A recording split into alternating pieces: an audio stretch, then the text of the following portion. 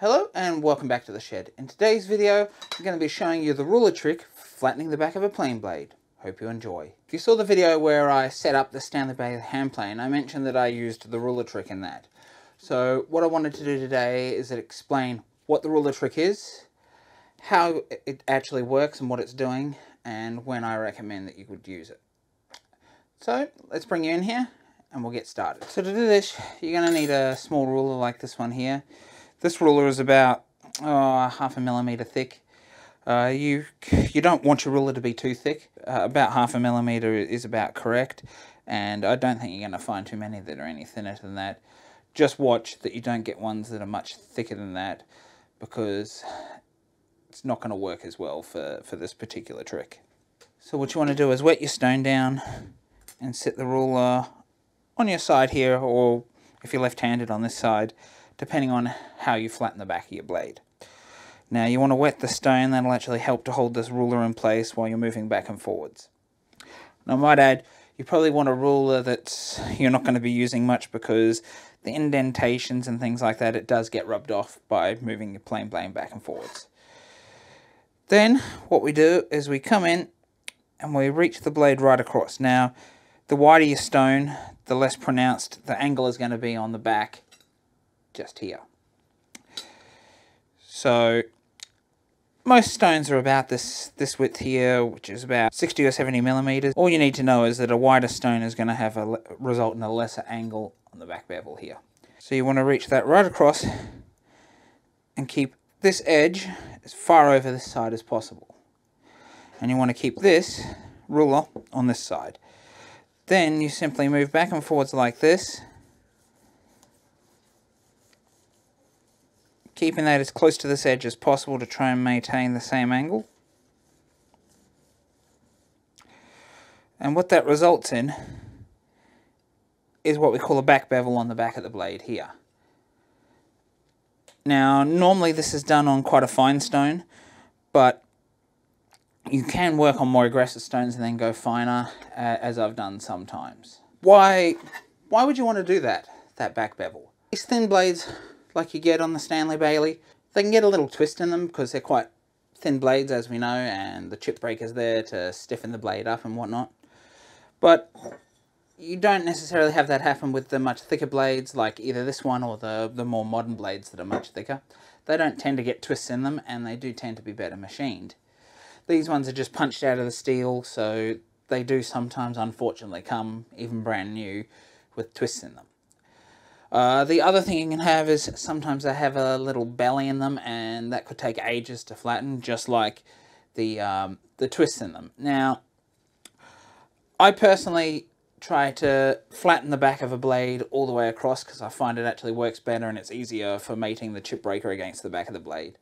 But when you do have situations where you've got twists like that, it's going to take you ages, and you're going to remove too much steel from the back of the blade to actually get a nice flat surface to make the chip breaker. That's when the ruler trick comes in. And the reason that comes in there nicely is that with that elevation on one side, it actually drops the front down closer, which means you're only sharpening right on the very edge of the blade. As we know, it's that first 5 millimeters where the chip breaker is mating, and even less. If you're getting very fine, you've got it maybe 1 to 1.5 millimeters away from the edge of that blade. So when it comes down to it, that's the only place that it really needs to be flat, allowing a nice flat surface for the chip breaker to mate with that blade. So that's why with that ruler trick we can elevate it, and we can maybe get past where the twists are. So if we're elevating and the twist is further back in your blade, you might not notice that as much. So we can actually come in here and just flatten that very small edge. Now I'll give you a close-up of this blade, and you can see where flattening was done originally, and then where the back bevel is actually showing. Alright, so if we look at the back of this blade here, we can see this area here was where I originally tried to flatten it, and you can see this little mark just here. This area was a little bit twisted, and it wouldn't flatten about that much area of the blade. So what I did is I did the ruler trick, and we can see this line that runs through here, and then that is showing this slightly different angle here. And we can see now that it's shiny right along this edge, right up to the cutting edge. So now this area here is perfect for the chip breaker to now mate to that blade.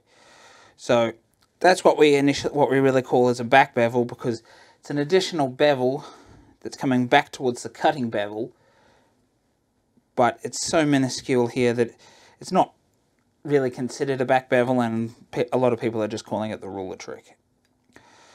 But you can see the benefit of doing this if you've got a blade that's causing you problems. Just want to show you one more. So I also have this blade here where I've tried to flatten it here, and you can see there's a big area down in the bottom here that's not flattened, here that's not flattened, and only here has it come right up to the cutting edge, which means that we've got a lot of flattening to get this done.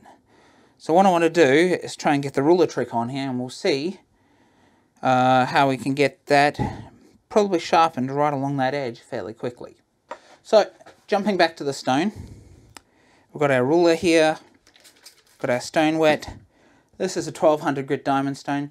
You can use more aggressive stones depending on how out the blade is, but quite often this is done on quite a fine stone, so you don't go too crazy on the back bevel. We bring it down like this. Pressure on this edge here, guiding it on this side here by the ruler. And we'll go back and forwards a few times and see the results we get. After just a few minutes of that, we can see that this part here on the cutting edge was only coming to here before, now it's coming down to here. So fairly quickly we're going to be able to get this nice and sharpened along the back of this blade.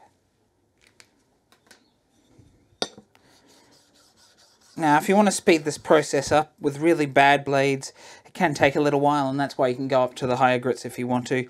But I recommend when you first try it, just start on the finer grits, because you don't want to make a back bevel that's too big and then have to take the entire bevel off to correct the issue.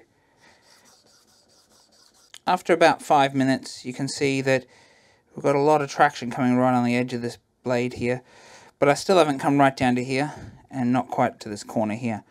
Now this is quite an extreme case on a blade, and it's going to take some time even with the back bevel to actually correct this blade, because it's quite out. Now the reason I think is with these older blades, when they ran through the entire cutting edge, they attached a new piece of cutting steel down here, and there is a line along here that I just marked on here where this piece has been reattached, and that is why the angle is out on this. But I have found that some of these older planes, because the blades are much thicker, the chip breakers are a little more forgiving, so you don't need to be as accurate with these. But in any case, this I would probably have to take onto the heavy stone to get it done in a reasonable amount of time, and just work right across until I get right to these edges here. But I'm not going to continue now, because I just wanted to do this to show you, even in the extreme cases, that the ruler trick actually works quite well. And we can see, even here, in that amount of time, we've come back to about there, which, if I put my ruler on here, is around about 5 millimeters back. So, to sharpen right to this edge here and right to this edge here, this is going to end up being quite a big back bevel. Now, that doesn't necessarily matter as long as you mate the chip breaker with this flat piece here, and it still works. So now I hope you have a better understanding on how that ruler trick works and the situations in which I would use it. Now, as I've shown you, I reserve it for the worst of blades, because I believe that flattening the blade right through completely flat is just quicker and easier. Now, I know there are some people out there and they like to use the ruler trick every time they sharpen. So if you feel that speeds up your sharpening process and you want to use it all the time, go for it. There's no problem with doing that. I just personally don't like to do that.